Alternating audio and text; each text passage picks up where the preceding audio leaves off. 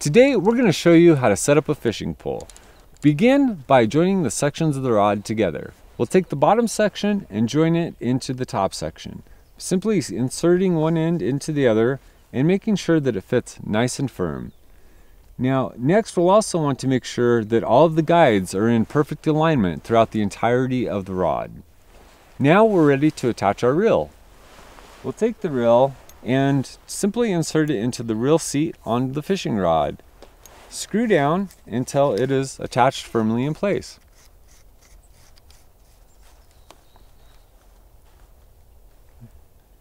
Now that we have our reel attached, we can go ahead and thread the line throughout the rod and begin the rigging process.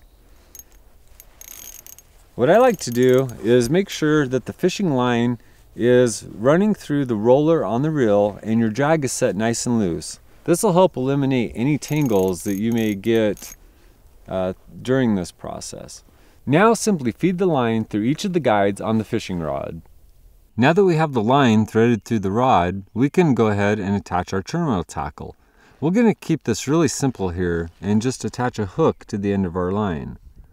We'll simply thread the line just like you would a needle through the eyelet of the hook and pull it back on itself. At this point, we're going to hold the hook between our forefinger and our thumb. Pull out about 6 inches of that line and wrap that around your thumb and the main line 3 times.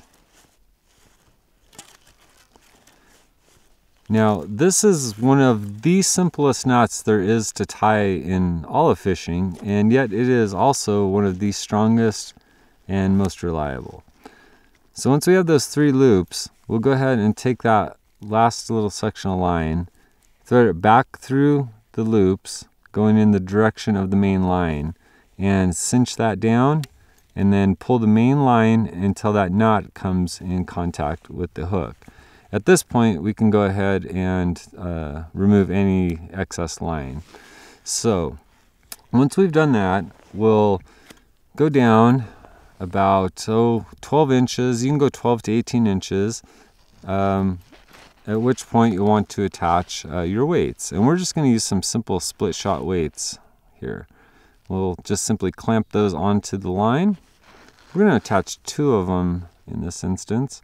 Now you can use as much or as little weight as you want. It's really just dependent on the bait that you're going to be casting, how far you want to cast it, and how securely you want it to stay on the bottom. Now that we have our rod all set up, our hooks attached, our weights are on, it's simply a matter of selecting your favorite bait that you think may work in your area and proceed to catching some of the fish that are hanging out in that water. So I hope you found this how-to video helpful, and if you did, please feel free to give us a thumbs up. We really appreciate it.